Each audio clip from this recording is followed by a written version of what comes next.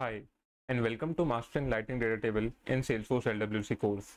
In this course, we are going to learn about every aspect of Lightning Datatable from basic to advanced, and we are going to implement it in Lightning Web Components. So let's kickstart your journey to level up as a Salesforce developer. As your course instructor, I would like to give a little introduction about myself. My name is Rahul Malhotra. I am working as an application engineer at Google. I am a blogger and YouTuber at SFDC's Top, where I add free tutorials to make complex topics in Salesforce easier for everyone, just like this one. I have also been a technical speaker at various international and national Salesforce conferences, as well as other global gatherings of Salesforce, including Salesforce Apex Hours, Cactus Force, Trailhead EX India, Dreamforce, India Dreamin', and Jaipur Developer Fest. Let's talk about who is this course for. This course is for you if you want to level up your skills in Salesforce development, as we will be writing a lot of LWC code in this course.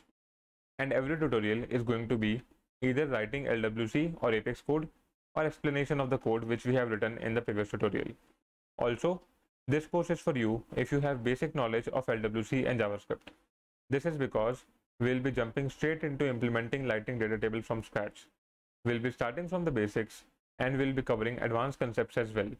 So some familiarity about LWC like connected callback, calling Apex from LWC, and basic JavaScript familiarity is expected. However, I'll be explaining each and every line of code that we are going to write in detail, so there is nothing to worry about.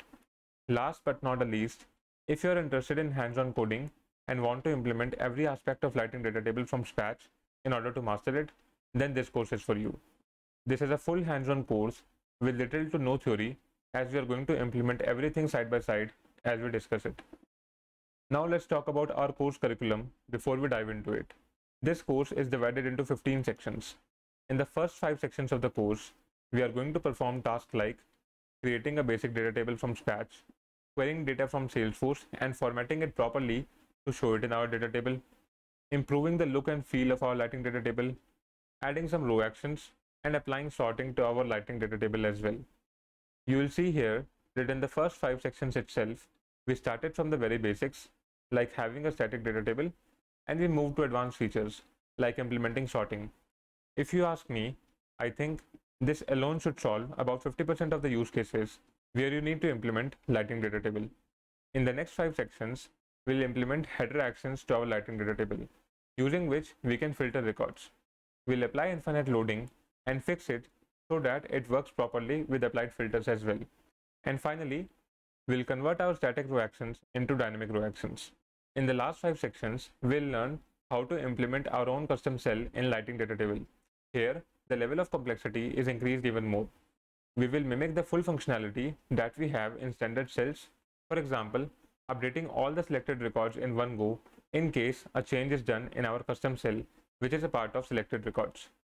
We'll also apply validations to inline editing functionality and learn about having static or dynamic errors. Finally, we'll end the course by learning a little bit about accessibility and saving our records to Salesforce when the records are updated by the user in Lightning Datatable. So, what are you waiting for? Let's begin our journey of mastering Lightning Datatable. I'm super excited for this and I hope you are too. Let's begin.